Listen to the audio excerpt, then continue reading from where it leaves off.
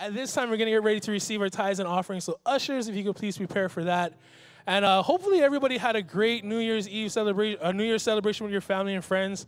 And I don't know about you, but when you look back at 2018 for some of us was pretty crazy. Some of you might not know, but I'm going to drop the bomb, apparently, according to my wife. We found out in December that we were expecting another child. And so we were all excited, / nervous, / scared, / going crazy. And then the last day of 2018, we went to the doctors and we did an ultrasound. And the doctor went, well, there's one baby and there's the other one. I was like, whoa. My jaw literally hit the floor. And so it was so crazy because I remember we were excited, and all of a sudden I started thinking about it. I was like, whoa, wait. That means this, and that means that. And one of the things that actually came to my mind was our finances. And it was so amazing is that as soon as I thought of that, the Lord just spoke and he said, listen, I'm in charge of your finances. Although you're surprised of what happened, it wasn't a surprise to me because I'm always faithful. And the reason why I share that is because for some of us, as we enter this new year, we might be thinking, I don't know how we can do this. I don't know how I can do that. But giving our tithes and our offerings is just another reminder of how faithful our God is. That even when we're not, he always remains faithful. Now, you might be visiting us for the very first time. And if that's you, we ask that you don't feel obligated to give this morning. In fact, receive this service to help you in your walk with the Lord. Or maybe you're visiting us from another church, and we want to encourage you to give wherever you regularly attend church services. But if New Hope Church is where you call home, would you know that no matter what surprises may come our way, he is always faithful. And in an act of faithfulness, that's why we give our tithes and offerings. Would you bow your heads with me as we pray for our tithes and offerings this morning? Lord, we come before you this morning, Lord, and we just thank you so much for all the things you did in 2018 and for all the things you're going to do in 2019 and beyond. And Lord, this morning as we give you our tithes and offerings, Lord, we do so knowing that you are always faithful. That, Lord, when we give it to you, you take it and you turn it into blessings, not just for us, but for others, Lord. Because your heart is always that more and more people would come to receive you as their Lord and Savior. And so, Lord, as we give you our tithes and offerings this morning, we do so knowing that we can trust in you because you love us and you love your people. And I pray for those who give this morning, Lord, and let them know that what they do right now has eternal rewards because everything you do is for a soul. And so we love you, Lord. We thank you. No matter what surprises may come our way this year, we can always remain faithful in knowing that you are for us and that you love us. We love you, Lord. We thank you and pray for all these things in Jesus' name. And we all said, amen. Amen. Way to go, Pastor Ben. How many? What is it? So altogether, 80 kids. Whoa, five. Five, and that's five it. altogether. For Katie Ann, get 6, eh? I'm not saying anything. Just seeing if you're paying attention. But Happy New Year, everyone. Yes, God is multiplying families too. And when they told me they were having twins, I mean, first thing was, what? Like, how is this even possible? I know how it's possible, but I'm just thinking, and they have 3 girls. So they're hoping for a boy, but they just really want, their children to be healthy. So please pray for his wife, Katie Ann. Because if they don't have a boy, he's the only boy, which is Pastor Ben. And so, so please pray for her. Katie Ann, I know you might be in here somewhere. Okay, so we're praying for you, Katie Ann. God rest your soul. I don't know how you guys do it. I had 2 boys, and after that, we're done. And I think just with thinking of what we want to do in life, we always come to a place where, is this going to be good enough? Are we going to be able to, will we be able to work things out? There's always those questions.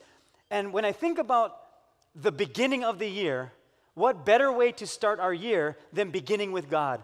And that's what we're going to talk about today, because sometimes we begin with other things. We have, New Year's resolutions, we have thoughts, we have vision for our life. And if you do have a New Year's resolution and you have kept it so far, you are among the elite. Because normally the resolutions are broken the very same week that you do the New Year's resolution. And so if you do have one and you're keeping it, that's great. Today, as we talk about beginning with God, the series that we're going to be in is so that we would understand that our lives are in His hands. That's why we're entitling our series, My Life in God's Hands. Whoa. Excuse me, Pastor Sheldon. Excuse me. What's up, McBrainy? Hi, can you see Hi. me? Hi. Yes, I can. Hi, everyone. Where are you? Hi. What are you doing? Hi. Where are you coming? What is this? What are you doing? What would the New Year be without me stopping by to say hello? So hi, and Why don't Happy you just New Year. Why don't you just come here instead of the video? Well, I couldn't stop by in person, past security, and so I had to find another way to hack We have in- security for a not reason. hack in, but get into your system and say hello and Happy New Year. Yeah, well, everybody Yes, says hi. and because it's a new year, I was thinking maybe your message today could be something about new beginnings with God, or Yep. fresh starts with God, or something, along those lines of a new beginning. Beginning with Yes, God. That's what we're doing. So, all new beginnings must have new friendships, and so I've been making friends, Pastor Sheldon. You'd be so happy. But I made a friend, and he said he kind of met you before, so I'm gonna have him come in. Brady! Yes, come in. Come in. Brady! Hi. You don't have to do this. Hold there. Ah. How you doing? Hey, so good to see you. I met him What you once. doing? Hey, thanks for bringing me here, yeah? We're saying hi to Pastor Sheldon. Say hi to everybody. Hi. Where's that? So, He's in right there, We're she's in hacking the through the system. video. We're in the live is it? stream. You saw smoke? Yes. that your we're real in the teeth? closest part of our Oh, it's lab. the live stream. Is that your real Yeah. teeth? Right on, live stream. Yeah, right on. You can see us. Yes, they can see us. Hey, how's it, Pastor Sheldon Hi. and everybody else? Hey, Happy New Teeth. Year. Yes. What is that? It's all about Yeah, new it's real. beginnings, and so I was telling him that's what he should be speaking about today, Yeah. because it's a new year. Yeah, because in the new year, you do new things. And when you do new things, you know things. You saw what I just did? I'll teach you something I never know. Brilliant. Okay, well, because I What wasn't is that? sure if that. No, see, in the new beginnings, you're going to have to formulate. You're going to have to do things new again. So you got to unlearn some stuff, and you're going to relearn some things. Okay. And when you stand, what you Well, doing? I don't know. I wasn't You sure got to if check. that. Hey, the one of the things that we're going to do today Okay. is just encourage you to do something new. That's what we're Okay, going to well, talk That's about. what a new beginning is. Exactly what you're saying, but it's okay. That's what a new beginning is. Yeah. Yeah. It's okay. So, new beginnings, Pastor Sheldon. We just wanted to say hello and Well, to hello. tell everybody hi and Happy New Year. Yeah. And, Happy New Year. What's going on? I can't. Hey, you're losing a signal. We're How come cutting out. let's What's blinking going at on, that? Pastor What's going Sheldon? on? Pastor Sheldon. Check It's that good. thing, Lose the signal. tin foil. I'm going to put that tin foil under the wire. See the wire still going up to the roof. That's not No, the accurate tin data. foil. Get the That hanger on doesn't top of the really roof. work, does The it? hanger. It doesn't. So you hear up on your pen. The hanger. You No, get it that. doesn't. It's not part of the formula, Pastor Sheldon. Yeah, the thing go. Wow. Okay. So, I don't know if you want to applaud them, but thank you. As we begin this new year, and as I was saying, we're going to learn about our lives being in the hands. No way. You got to be kidding Pastor me. Sheldon, just one more thing. Yes. Through all the struggles and trials and tribulations that people may go through, there's just one thing that we should always remember to persevere through all our. Yeah, that makes sense. What are you That's what we're going to do. doing Oh, I put my formula on top. See, 2 plus 2 equals 4. Okay, That's brilliant. That's very basic. So Not everybody that's knew something that. Good. So I just really quick. Just no give up when you start something new. Just no give up. Okay. Yeah, it's the main thing. I Good like advice. that. That's actually very good. I just wanted to fix your equation, eh? Yes. Really? Don't do that again, okay? Really, Okay. All right. Okay. Bye, Pastor Sheldon. See you. Bye. Bye. Bye.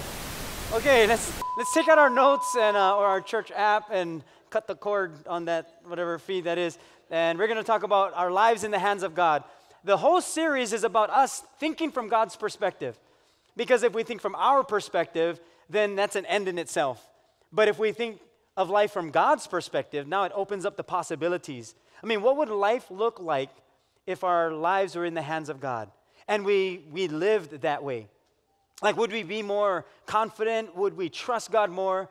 would we be more fearful or would we be more loving? Like, what would happen if we could live every day knowing that our lives are in His hands, or living in such a way that we put our lives in His hands? Now, when you came in, you were given a bulletin, and I mentioned this a couple weeks ago, that we're wanting to go more paperless because of our app and stewarding our finances better. And some people were asking, are we still going to have, write-in notes? Yes, we will, because some people like using pen and paper, and that's fine. But it also helps us with stewarding well what God has given to us. The other thing is we're doing the 21 days, 4 gauges, which is your spiritual gauge, physical gauge, emotional gauge, and your mental gauge, which is the way you think. And that is a way for us to kind of measure every day where are we spiritually, where are we emotionally, where are we with our physical health and our mental health, the way we think, and are we thinking godly thoughts and good thoughts? We also have a worksheet if you want to pick one up. It's at our information center or at our resource center. And it's just a quick way for us to say, I want to begin the year with God. I want to do things well. I want to measure how I'm doing and see where I'm at in these different areas. And that's just a systematic way for us to say, God, I want my life to be in your hands. I really want to live every day understanding that my life, when it's in your hands, is so much better than my life in my own or just leaving it up to chance. And when we do that, we allow God to do the greater things inside every single one of us. And so this year, being the first Sunday of the year, we want to begin with God, because when the new year comes, so does New Year's resolutions or new thoughts or vision. And most of the times we begin thinking of new things with ourselves. We think of, okay, what do I want? What do I desire? What do I want my life to look like? What do I want 2019 to look like? So we begin with ourselves, but even that, we can only go so far because it's us. It's contained within our own power, our own way of thinking. But in the beginning, everything started with God. Everything we see, everything that happens in our world, everything throughout history started and began with God. He was before the beginning. God always existed, so He has no beginning. We have a beginning. And because we have a beginning, we need to remember that life is not about us, because it never began with us. Life is actually all about God because it all began with God. That's why in the first 5 words of the Bible, it says, in the beginning God created. You know who wrote that? A man by the name of Moses. Moses was not the first created human being. Think about it. I would have thought that Adam, who was the first human being that was created, I would have thought that Adam would write a book. That Adam would say, oh, when I came to life, I saw God face to face, and everything was perfect. And then all of a sudden, when we disobeyed God, everything went bad. Like, I would think that Adam would write something. But Moses wrote this. Why? Because Moses had a purpose. Every single person had a purpose. And God had a purpose for Moses. God had a purpose for Adam. And what Moses was doing is he was convincing the people that there is a God. And so he wrote the first 5 books of the Bible. They brought in a system in how to live in God's way. And because of that, now we have structure with the way God did everything. But because of sin and mankind, we want to do our own thing. We're always gravitating towards self every single time. It is going to always be about us. It takes a lot for us to be in a conversation not talking about ourselves. It takes a lot. Especially when people are giving stories of like battle wounds and scars and, oh yeah, when I was 7th grade, I broke my arm. Oh, that's nothing. And flip out of the truck. I broke my leg, 2 legs. My arm was hanging off, was dangling. I'm sewing back myself. Oh, that's nothing. My leg got cut off. I put them back on. And just tape them with duct tape. Like it slowly escalates and we talk about, our stories, which is fine, but it's just human nature for us to talk about ourselves. It takes a lot for us to start thinking about other people, especially when it comes to God. So in the beginning, God created. We have a beginning. God doesn't have a beginning. And what if we began this year not with what we wanted, not with me, but what if we began this year with God? See, when we discover that our lives are in the hands of God, that's the best place to begin. That it's in the hands of God. And when we understand that it's in the hands of God, we cut out a lot of mishaps and mistakes that cost us years of trying to recuperate or trying to heal up. If we can understand that our lives are in the hands of God, then we avoid many unforeseen mistakes and even sin that wrecks our life for the future. We save a lot of time by understanding that our lives are in His hands and to begin everything with God. Even every single day, begin with God. And so what we're going to look at is discovering how we can learn these three basic truths that as we implement these in our lives, as we begin this new year with God, that He's going to do something beyond what we could possibly do for ourselves. And here's the first truth that we got to understand, that our hope is in God. It's just that simple.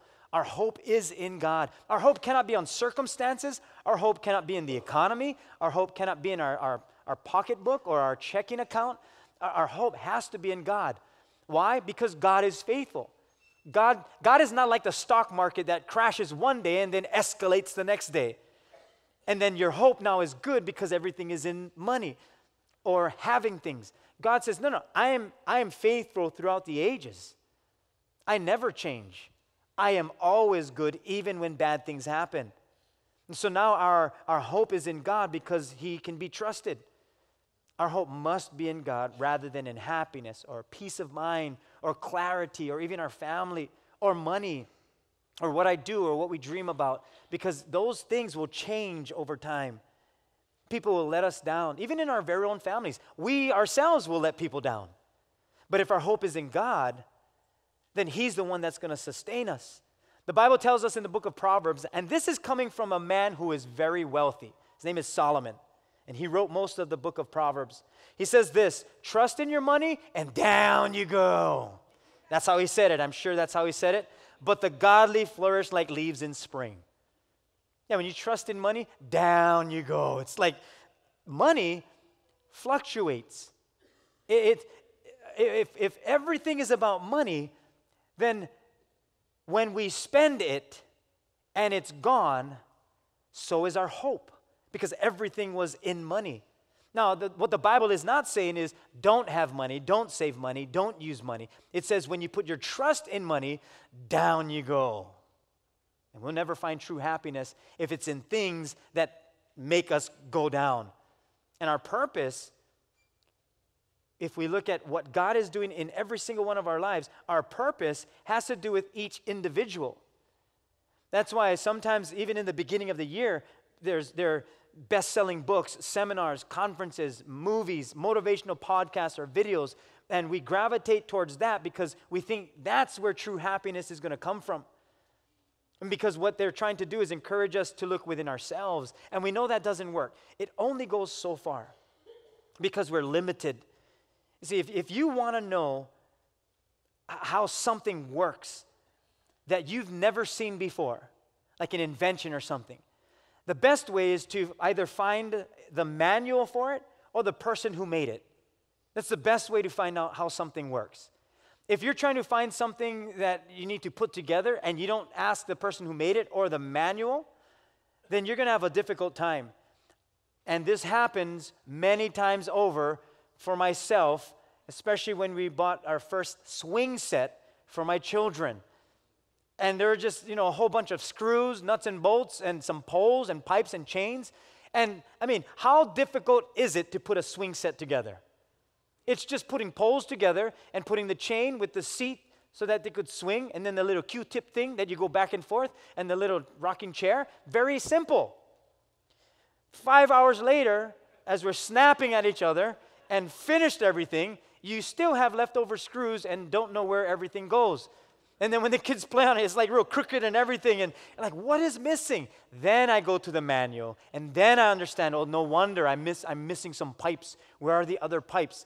And now that you go to the manual, you can see correctly from step 1 through 50 million what you're supposed to do. Yeah, you miss a step or two, you can kind of get away with it. But if you miss a couple steps that are very important, the whole swing set is now unstable.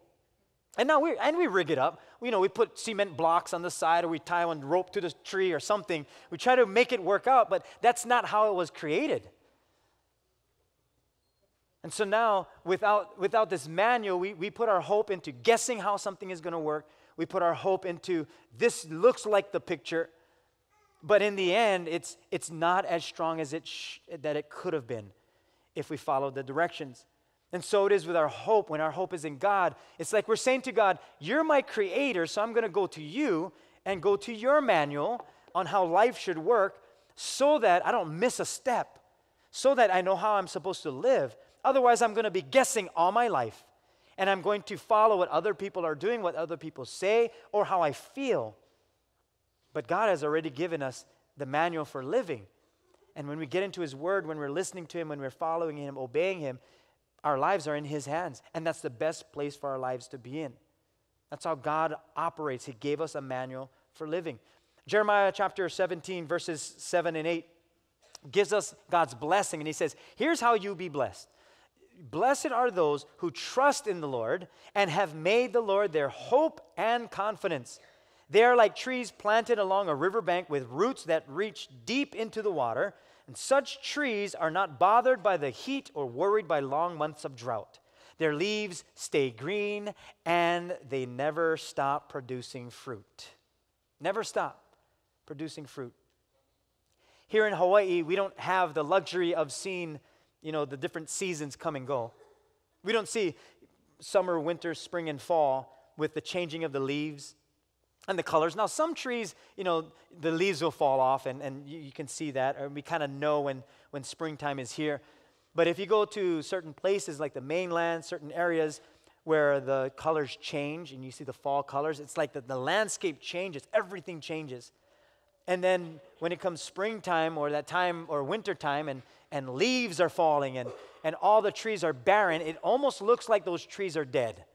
Like they're not going to bear any fruit. There's no life in them. But what we don't realize is that the life is not in the leaves. The leaves and the fruit on the tree are a result of the roots going deep down into an ecosystem where it's being fed water or nutrients from the soil. And what the Bible is telling us is that's how our life should be when it's in the hands of God. That our roots go deep down into God's hands. And so now He nurtures us and He gives us the nutrients that are needed for our spirit and our life. And the result is our life will bear fruit. Our leaves will be green, or our lives will have life to it rather than just a mundane living condition that we go out year after year after year. And then every year that comes around, it almost feels like, did anything change? Did I do anything productive? Is my life different today than it was last year? We're going to go through all of those thoughts because our hope, if not in the Lord, leaves us to a dead end. It's just the end result because we don't have enough in us to make our lives what God sees we could be. And it's inside of us. We feel it. We sense it. Sometimes we say it in this way. We say, boy, I know I can do better. But what we tend to do is we look back to self rather than God. Because it almost seems weak. Like, well, if I turn to God, then it seems like I don't know what I'm doing. Well, we don't know what we're doing. We only know so much. But when our confidence and our hope is in God, now our lives are limitless. There are many possibilities. Colossians tells us in Colossians 1:16, for in Him all things were created, things in heaven and on earth, visible and invisible, whether thrones or powers or rulers or authorities, all things have been created through Him and for Him. Did you know that you and I were created not just by God, but for God? That's our identity. You can write the second thing in, that our identity is in God. That's a truth that sometimes we forget. Our identity is in God. It's not in our career. Now, sometimes we'll identify with that. And when you meet someone new, sometimes that's the conversation. Like, oh, so where do you work? What do you do? And we equate that to our identity. And God says, that's not your identity. It's what you do here on this earth, but that's not your identity. Because it's not about us. In this book, and the reason why I brought this up is because I'm reading this again. It's a really good book, and I talked about it some time ago, What on Earth Am I Here For? And it's at a resource center. It's a very easy read, and you go through, I think, 42 days, And it's a simple way to remind us that life is not about us. It didn't begin with us, it began with God. And life is not about me. Everything is about God. And I'm glad that everything is about God, because then He has better order and structure than I could ever have. He has a way better perspective than we could ever have. And He has a greater power than we could ever possess. And because life is more about God than it is us, why not turn to Him and have our identity in God? You know what the world does? The world paints a bad picture for people who believe in God. Because what society wants us to believe, for those who believe in God, is that you're a fanatic, that you're weak, that you're weird. We're weird without God. We don't need God in our lives to be weirder. I mean, everyone has their own personality. Everyone has their own likes and interests. So to some degree, people are going to be weird to us no matter what. But society wants us to think that when you put your hope in God, something's wrong with you. That's what the world wants us to think. But God says, no. When you put your hope in me and your identity is in me, you're secured. See, we have this thing in our world called identity theft. This is a real thing. People can, and maybe you were a victim of this, people can steal our actual identity. In other words, it's not just credit card fraud, insurance fraud, or a scam of taking money from people. It's your whole identity where they become you. They steal everything from you. So now you no longer exist. They have your identity. And so now my identity in the world is stolen. They have my social security, and it's now their fingerprints, it's now their look, and they start with my identity. And they start their life fresh, and they do whatever they want, and then they switch another identity, throw that one away, and go on to the next. It's kind of a scary thought. My thought is, so long you pay my bills, you pay my bills. Joking. But from one person to the next, if our identity is in ourselves or in the world, it can be stolen. But there's one identity that cannot be stolen. It's secured by the blood of Jesus. It's our identity in God. In other words, who He says we are, no one can take that away from us. We're all uniquely made, specifically created for God. We're not created for this world. That's why we have heaven. We're just passing through. We're going to spend eternity with God. He created us for Him. He loves us that much that He wanted to spend eternity with us. And what happens is if we put our hope in other things and our identity is in things other than God, then we're basically starting at the wrong starting point. It's like if you're going to run a race and you just start wherever you want, you're disqualified. It won't even count. You got to start at the starting point. And our starting point is with God, beginning with Him. That's the best place to start because God is always faithful. Job in the Bible, a man by the name of Job, he struggled with some things. And he went through some difficult things, but then in the end, it turned out okay. And in Job chapter 12, verse 10, it's recorded this, that in His hand is the life of every creature and the breath of all mankind. This is the reason why we exist. We exist for God. It's because of God. And God made us to exist. He willed us to exist. We're made for Him and by Him. And when we understand that, then our life begins to make sense. If not, then life will be a mystery and we'll never understand our life and our purpose. But when we begin with God and understand that my life and our lives are in His hands, that there is life now. Now there's happiness. Now there's joy. Now there's peace and strength. Because it all begins with God, and He's the source of all of that. But if it begins with us, then we go nowhere. It's a dead end. Romans 8:6 tells us, so letting your sinful nature control your mind leads to death. In other words, that's the end of it. If we let our own sinful nature control us, and we go back to self, that's as far as we go. But letting the Spirit control your mind leads to life and peace. I'm sure we all would love to have some peace and even life.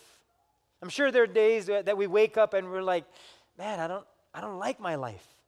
I want it to be like this. I thought it would be like this. I didn't know it could be like this. But God says, hey, turn to me because your identity is in me. Your identity is not in your circumstances or how you feel. Your identity is in me. I will give you life. I will give you a purpose. I'll give you meaning. And I'm the one that's going to help you to have this peace, because peace is not a feeling. Peace is a person. And that person is Jesus Christ. And God gives us a purpose, which you can write in your third point, that our purpose is in God. We have a purpose in God. He made us. He created us for Him. He gives us a purpose. Sometimes we wonder, I wonder what my purpose is. Like, what is my purpose? Why am I here? Why am I on earth? The best way to know our purpose is to ask God. Ask God what your purpose is, rather than guessing or making something up. Because sometimes I think we'll guess what our purpose is and then make something up because we need some type of purpose. We put together like a life statement to say, this is my purpose. This is who I am. But ask God. He'll let you know. He'll give you what your purpose is. Because if we have our purpose and it's given by God, then we can live our life to its fullest. Every single one of us has a purpose. And if we don't live out that purpose, the world loses out. When you create something, whatever you create is made for a specific purpose. We were made by God specifically for God, not the other way around. We were made by Him and for Him. I remember one of the first times I was at Heidi's house and we were building things. Her dad had a tool shed and we were pounding some nails and making some things, and I only had to pound a nail in just a little bit to hang something up. So I didn't want to walk to the tool shed, and I had a wrench in my hand. So I turned the wrench around and just used the handle, and I started pounding in the nail. Her dad goes, hey, what are you doing? I said, I'm just putting in the nail. He goes, that's not what that wrench is for. I said, yeah, but I'm just putting it in. It's just simple. I'm just going to pound it in. He said, no. Boy, you go to the shed, and you go get the hammer. That's what the hammer is for. And I mean, in my mind, I'm thinking, who cares? What's the big deal? But her dad was big, so I went to the tool shed, and I got the hammer, and then I pounded the nail in. I never understood, why can't I use the one with the handle? Why can't I use the handle of this? Or I use another tool. It's going to do the same thing. And then I got my own tools. And then my children would do the same thing. I mean, hey, no pound with the wrench.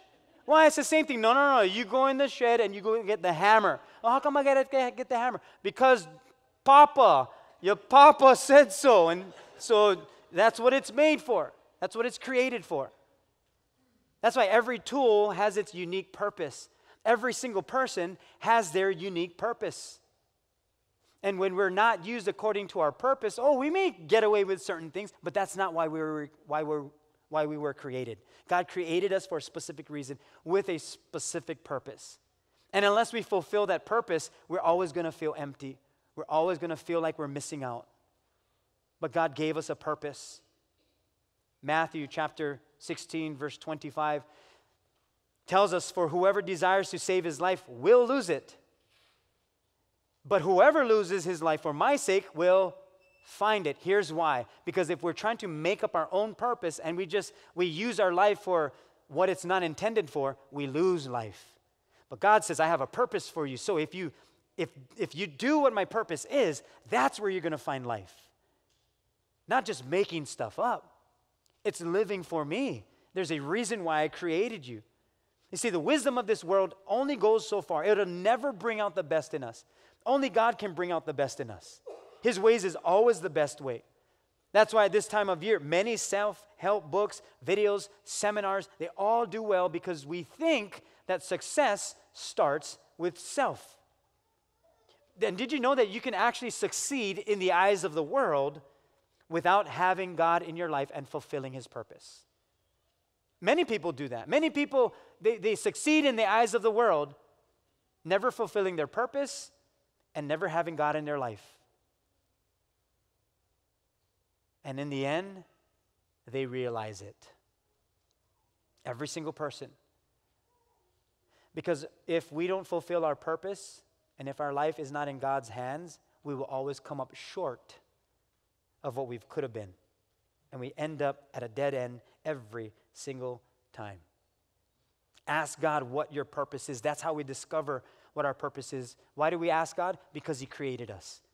He's the creator. He's the inventor of us. And so we go to Him to understand how we're made and how something works. And either we're going to make something up, guess, or let other people tell us who we should be. But I believe we can turn to God, and we're going to turn to God. We're beginning with God so that He can reveal it to us. You know, throughout the whole entire Bible, men and women tried to find their purpose without God, but when they turned their life to God and they followed His ways, God revealed to them their purpose. It's called revelation. A whole book is written because God revealed Himself to mankind. It's revelation from God and who we get to be for Him. Because if you want to know the purpose of something, go ask the person who made it. Ask your children. Remember our children? Well, some still do. They'll come up to us and say, look at what I made for you. And you got to be careful how you answer that, because you might say things like, oh, that's so good. Do I put my coffee on it? No, that's to hang your shoes. And like they get mad at you because you didn't know what it was. So what we should do is when our children say, hey, look what I made for you. Oh, that's beautiful. What does it do? Tell mommy, daddy, what does it do? Tell us, what does it do? Oh, it's so that you can hang your shoes. Oh, this is wonderful. But we ask them what it is because we don't know. Sometimes they'll bring a stick. I made this for you. Really? What is this for? To go fishing. It's like, oh, it's so cool. No even one real. But to them, it's the greatest thing because they did something for us. But you ask the person because we don't know. And so it is when we go to God. He knows our purpose. Our purpose is in Him. 1 Corinthians chapter 2, verse 7 tells us, no, we declare God's wisdom, which is a mystery that has been hidden and that God destined for our glory before time began. In other words, we don't operate on the wisdom of the world. We really operate on the wisdom of God. And even before the world began, God destined us for glory, success, a purpose life. And it's all in Him because God is the source of life. He's not just the creator of it. He sustains us. Therefore, it would be wise to begin with God. Just begin every day with God. Begin your thoughts with God. Even if you're just pondering on things and you're thinking of, let's just say it's for you and your family, and you're thinking, maybe we should do this, or vacation, or plan this, or save for this. Just start with God and say, God, can you give us wisdom for this? Pray together as a family. Whatever it takes to begin with God. Begin the morning with God. Just pray to God before you start your day, because the day comes by so fast. Like the moment, some of us, we shoot out of bed. And go, oh, what time is it? Oh my goodness, we're late. Brush teeth for like 7 seconds. Oh, I never get the back. That's okay, I'll chew gum. And then we just head out the door, and then we don't even think about God until some type of catastrophe or something is heavy on our hearts, and we're saying, oh, we don't know what to do. God, help me. And it's like for the first 5 hours of the day, we never even thought about God. But first thing in the morning, make it a habit to begin the day with God. Some people do their devotions early in the morning. They begin that way. Some people with prayer. Some people do devotions or spending time with God in the evening. And the book that Kimo was talking about, The Divine Mentor, best book I've read on how to do devotions. It's just an easy, systematic way of hearing God, reading the Bible. And if you've ever doubted God's voice, get into the Bible. He'll speak it loud and clear. Now, there are going to be many things you don't understand, just like life, but we don't throw in the towel because we don't understand. Our children, as they're growing up, they don't understand everything. They're learning as they grow. And the same as us. Give yourself some grace when you're reading the Bible and you're reading and you're saying, I don't understand what is happening right now. Well, whatever you do understand, then you journal about that. Whatever you understand, because then God will add a little bit here, a little bit there. And as we learn throughout the years reading the Bible, then His voice is going to be clearer and clearer every single opportunity we find ourselves in the Word of God. And make that a point. Start every day with God. Even taking a moment to pray. Just pause a little bit, pray. Even if your heart is racing and it's 5 or 10 seconds, just calm yourself, and if you shoot out of bed, just stop and say, okay, God, I want to start the day with you. I pray the armor of God. It's in Ephesians chapter 6, and I just go through 6 pieces of armor. And I simply say, God, I put on the belt of truth. I shod my feet with the preparation of the gospel of peace.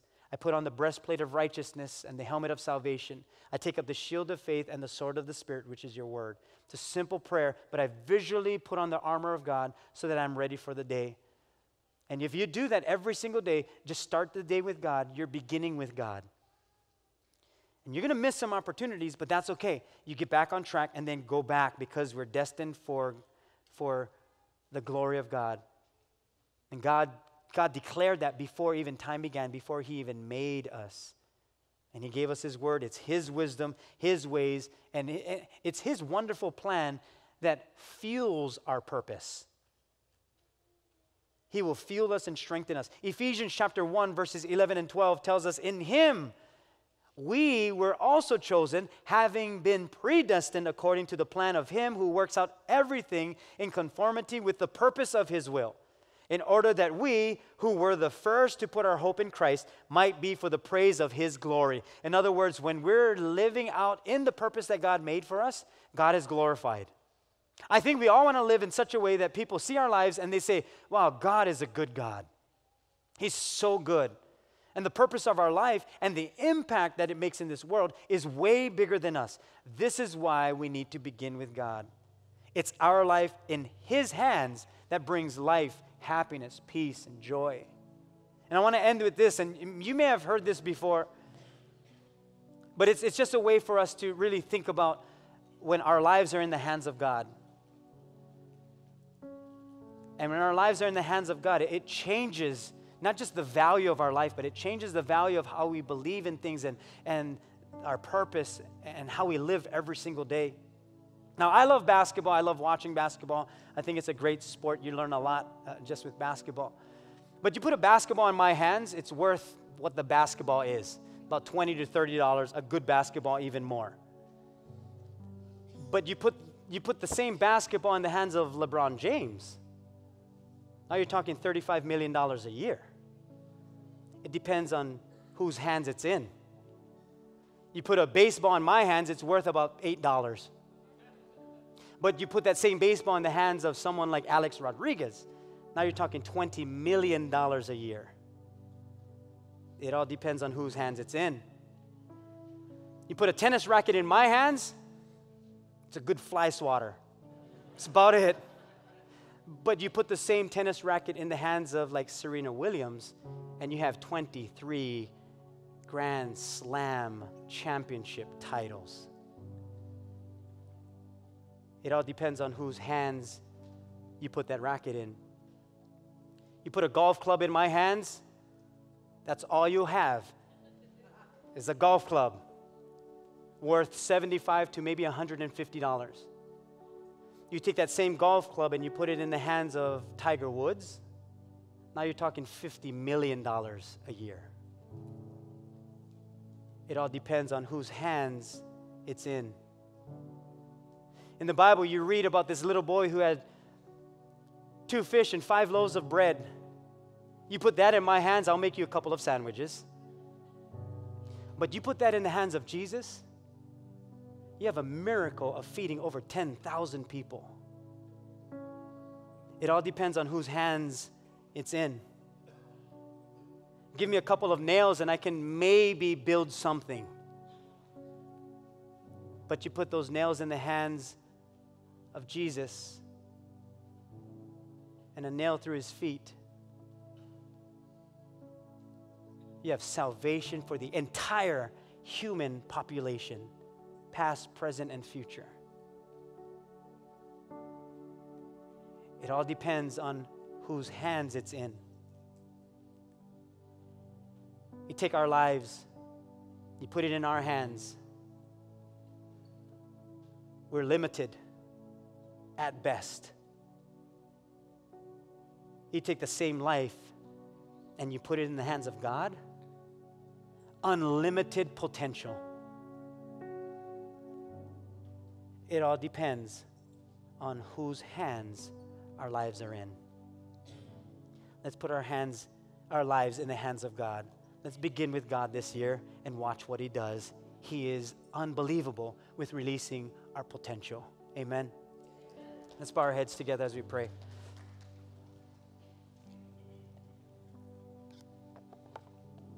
Lord, thank you for not just reminding us on how great you are and the power that you have, but we make a decision today to put our lives in your hands, that we want to begin with you. We're beginning the year with you in this way together. It's our first Sunday as a church body, because our identity is in you. That's where we want our identity to be, because you know our purpose. You've given all of us a purpose, and it all starts with you. We cannot start with self. We've got to start with you. You are the beginning. You are the end. And so could you just solidify in our hearts everything that we're learning, so that we could become the people that you see us to be. We put our hope in you. We trust you. We thank you that our identity is in you, that no one can steal away. And we thank you that our purpose is in you. We were created by you. We were created for you. And we thank you that we have that great of a purpose in this world. I pray for all of us, for our families, our marriages, our loved ones, our parents, in the season that we're in, that you would strengthen us, Lord. We need your spirit. We need your comfort and your power to do the things that you see us to do, to fulfill our God-given purpose. And I pray that over all of us today. And as we leave here today, may we never forget that our lives are in your hands. We pray this in Jesus' name. And we all said together, amen, amen. God is a good God. He's so good to us. Yes, he is.